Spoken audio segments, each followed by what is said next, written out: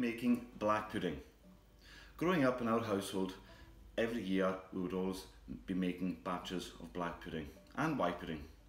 And to be involved at a very young age in the making of it and the processes involved was pretty special. Yes, growing up I was always either watching my mother or my grandmother baking. But when it came to the black pudding, it was something to behold. Assisting in the mixing and the holding of the pudding skins itself. So we're going to go down memory lane today with, from memory, what I can remember and make these black puddings. It is so simple. The ingredients I have in front of me are, first of all, we've got this lovely suet. Okay, now perhaps not for the faint-hearted. Now the suet is found around the loin or the kidneys of the sheep. So that's our fat content there. I've got a kilo of suet. I've got 4 medium onions which are just grated. That's how Gran used to do it. I remember Gran with the grater. So we've got, it's not fine, there's different levels of coarseness in there, which gives it more of a rustic feel to it. 1 kilo of oatmeal, fine oatmeal. Now the big debate, the seasoning. I know there's many versions of black pudding out there and everyone's got their own favourite from whichever butchers around the whole island. Simple seasonings of 1 tablespoon of salt, 1/3 teaspoon of cayenne pepper, 1.5 teaspoons of mixed herbs, a good teaspoon of black pepper and 1/3 teaspoon of nutmeg. That is our simple seasonings. You think maybe the black pudding, the cayenne, it is going to offer 2 types of heat. It's going to give us that heat from the cayenne pepper and a wee bit of spiciness from both the pepper and cayenne, but not overpowering. Now first things first, before we even go into our bowl, I have got just over a pint of blood. This is fresh blood. I know there's a lot of places that use the powdered blood and rejuvenate it with water, but this is actually the real deal. Is there a big difference? I think for authenticity, it's just nice to have the fresh product in front of me. To start off, we'll take the oats and we'll just tip them into the bowl, along with all our seasonings. So that's a tablespoon of salt, 1/3 teaspoon of cayenne pepper, 1.5 teaspoons of mixed herbs, 1/3 teaspoon of nutmeg, and a good teaspoon of black pepper. Give that a good mix.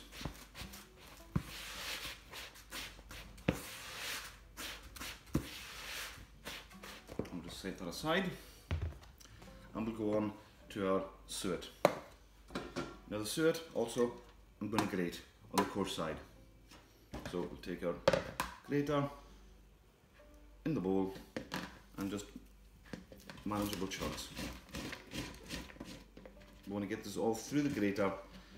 The occasional little chunk doesn't matter, just give us more of a visual when it comes to slicing the puddings. I remember when we were making it when I was younger, obviously Gran would have the enamel bowls, like the ones in front of me here. I remember the big enamel bowl where it had the blue rim. And yes, there was a wee chip on the side of the bowl. But Gran took great pleasure in looking after these bowls. And they were kind of special because they were the mixing bowls of the time before they became fashionable again, like the ones I've got in front of me here today, which I wanted to use for sort of a wee trip down memory lane. Another point to remember as well with suet, make sure it's well chilled so it grates nicely.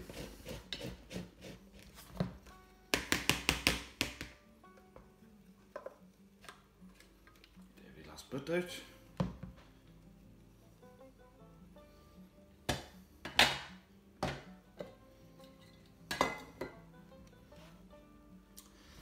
we have the suet. It's nice and evenly grated.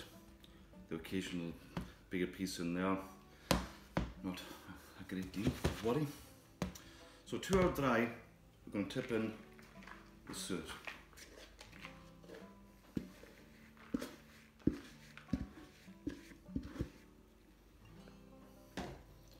Followed by our grated onion.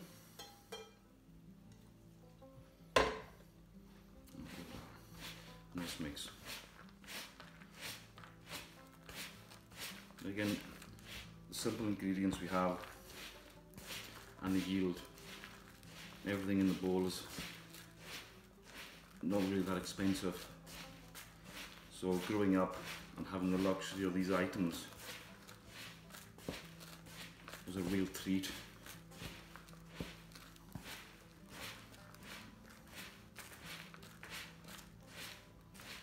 Smell the oats and the onion, the seasoning. I know already it's starting to come together. Now for the blood, we just want to go in a bit at a time.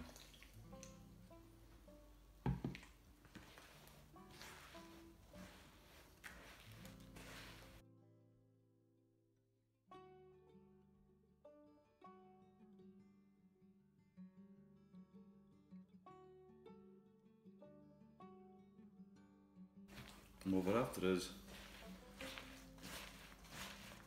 a nice slack consistency, which we'll be pouring into our pudding skins.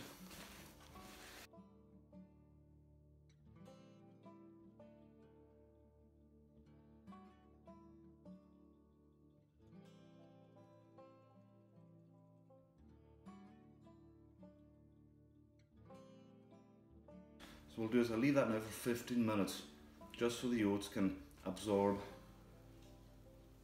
all that blood. So we'll just come back in 15 minutes.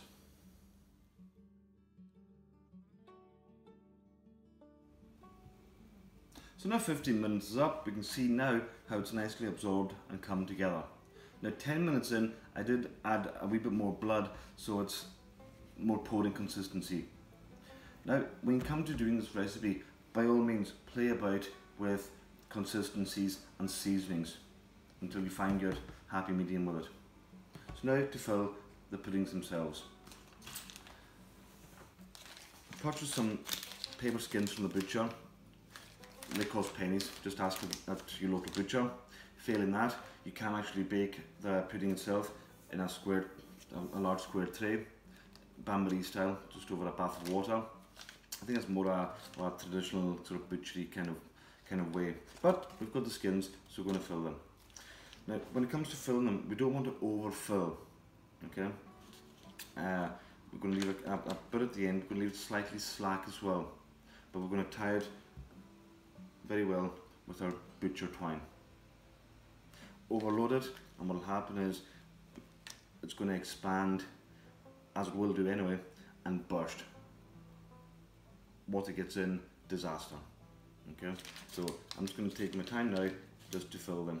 It does take 2 people, so the next time you see this, we will have full casings. So here we have our filled casings. The yield is 4, a good wee number for the inexpensive ingredients we have used. After all, they do call it black gold. I don't have to explain what that means. The casings have been filled but not overfilled. There's room for expansion and have been tied well, because the last thing we want is for them to burst. So we'll head over to the cooker and get them into our pan. So for poaching the black puddings, I'm using the word poach because I don't want the water boiling. The rapidly boiling water is just going to affect the pudding cases and even probably burst them. So we want it just gentle simmering. The pan I've got here, time old-fashioned black pudding pan. It's older than me. It's old as the hills, to be honest. We've had it for as long as I can remember. If you didn't have one of these pans, find the biggest pan you have, or if you've got a deep tray, you can poach them in the tray as well. So I'm going to pop these in one at a time, away from me.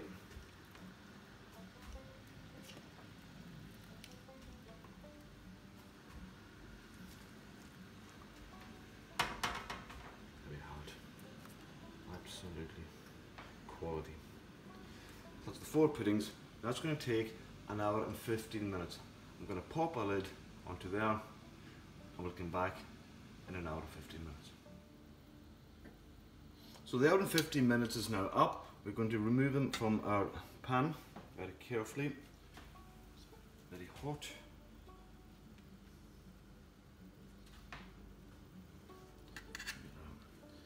You can see the expansion in each pudding.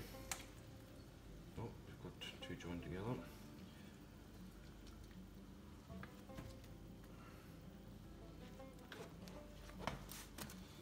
And what will happen is as well, they're obviously, once they've come out of the water, they'll have that sort of crinkled effect on them and they'll just settle a wee bit more. I can just say just now that the room now is just full of this warm black pudding aroma. Again, it's pretty special and bring back so many memories. So what we'll do is, obviously we're going to leave them to cool down completely. We'll get them to a safe level of cool and then we can store them in the fridge or freeze them. What you could do is you could slice them into portions and then freeze so it's there when you wanted it. Now there's something that's very much overlooked. So what I'll do is I'll take this back over to the water top and I'm just going to show you something very, very special. Now, like I said earlier, the house is filled with this warm black pudding aroma, which is very, very special and brings back so many memories when everyone was really involved in the gathering of the ingredients to make the puddings. Now, one thing that's very overlooked, I know we talked earlier about if one of the puddings burst in the pan, it can end up just being a disaster. One thing that's very overlooked is when it comes to something like this, I know I've talked about food bringing people together. Now there's something special about what I'm about to do here. So after all this work and effort, what we want to do is we want to take this, and I bet you a lot of people haven't had a black pudding that's freshly out of the pan. To present this in the middle of the table and just cut it open as is.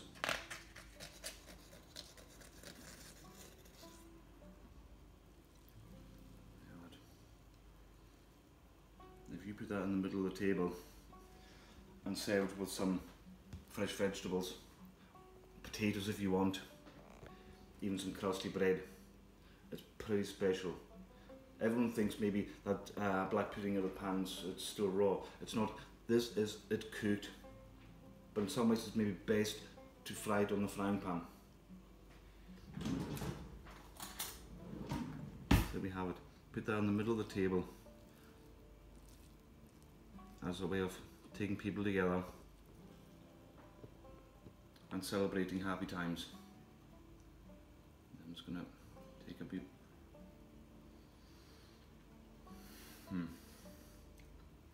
Absolutely stunning. That is my black pudding. Fresh out of the pan, cooling down for another day, but this one, just stunning. Give it a whirl yourselves. Enjoy.